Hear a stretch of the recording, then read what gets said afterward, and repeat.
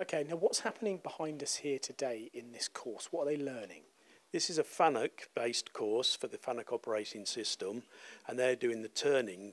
So at the moment we're doing 2-axis, and we will be progressing onto the C and Y axis and subspindle.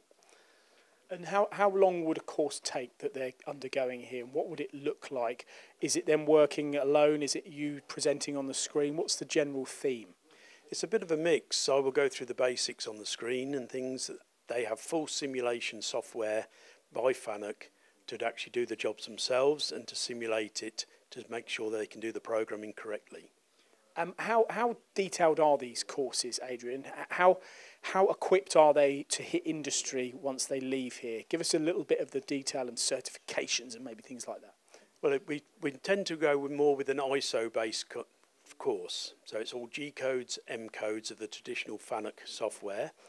And then we move on to Manual Guide I, which is the conversational system. So this will prepare them for any machine, no matter what the age of a FANUC machine.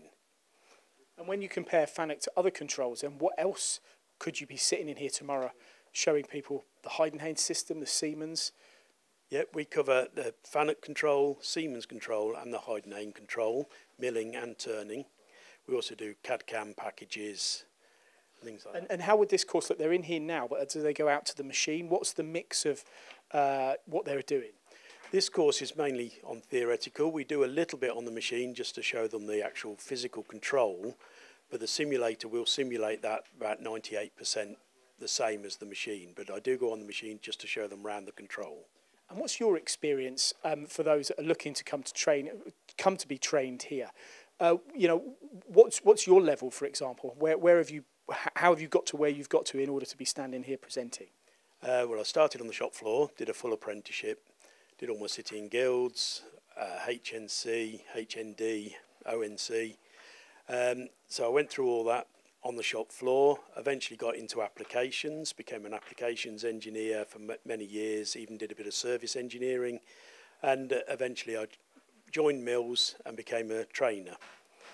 And how is it advancing now? You're looking at what we're doing here, 2-3-axis turning.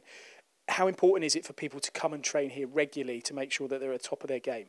Well, FANUC and Siemens and Heidenhain are all evolving, so the controls are changing over the years, so it's always quite good to get an update, especially if you have new controls and new machines.